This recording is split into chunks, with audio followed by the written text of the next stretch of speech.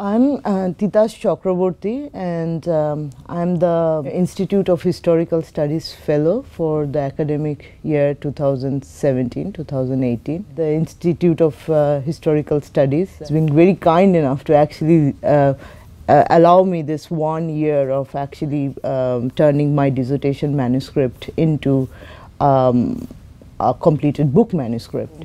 I finished my dissertation, PhD at University of Pittsburgh in 2016, and then I went on to teach for a year as a visiting assistant professor at Oberlin College. And starting next fall, which is fall of 2018, I'll be an assistant professor at Duke Kunshan University in China.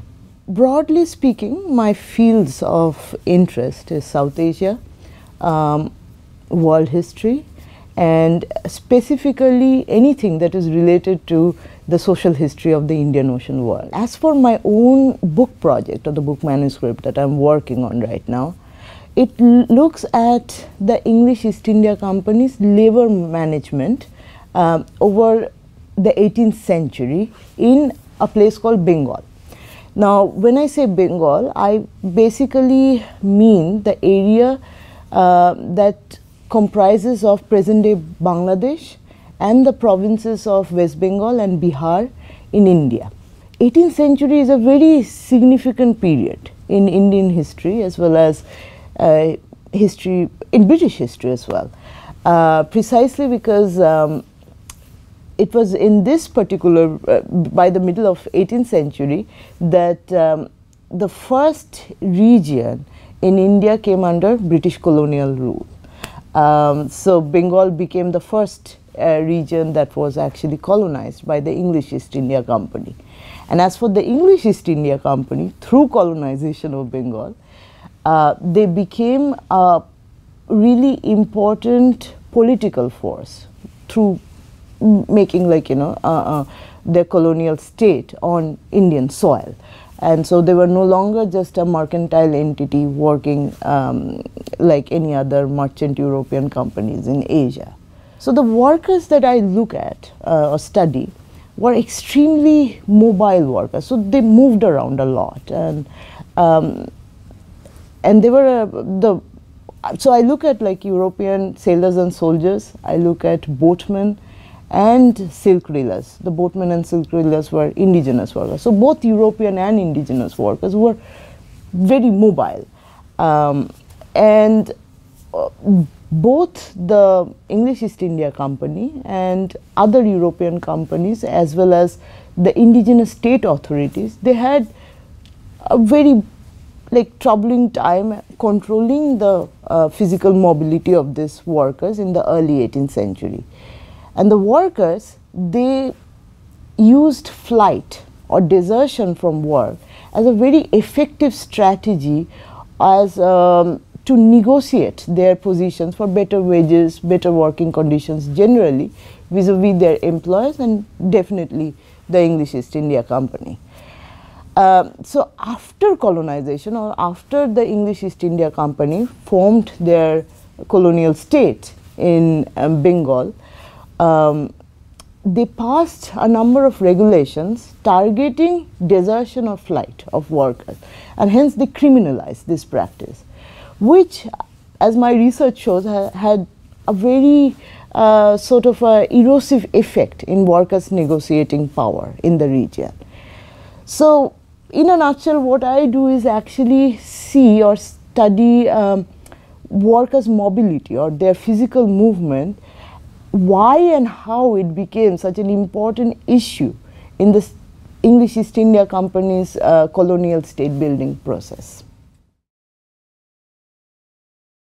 I was really interested in multiple different topics. My first interest remains in social history of the Indian Ocean world. And very interesting works were coming out when I started my PhD project, encompassing the 17th, 18th and 19th century Indian Ocean world. So you had like Claire Anderson's work on Indian Ocean lives, and then Kerry Ward's thinking of the Dutch Empire as an Indian Ocean network of slavery, And then on the other hand, you have like, Sanjay Subramaniam and Muzaffar Alam's work on the sort of the travelogues or the travel narratives by various like Asian actors obviously in the Persianate world generally. So I had a big interest in that particular like field, but also I was interested in the new forms of labor histories that were coming out from within South Asian labor history, where the focus was to look at more and more non-traditional workers and to expand the field at least into the early 19th century. So when I got deeper into like thinking about the 18th century, I figured out like it was a very important period in global history generally, because you have the old empires sort of restructuring themselves into new imperial formations, and hence you have American independence on one side and then expansion of British imperialism on the other, the French going through a revolution but also restructuring their empire significantly. So all this like kind of converged into me thinking like, okay, so how did workers in India actually experience this really tumultuous like period? And that's how I started learning Portuguese, Dutch, got into the archives and found the workers there. I really want to work on the Dutch East India Company's slave trading networks, a social history of their slave trading networks in Indian Ocean between 1600 and 1800.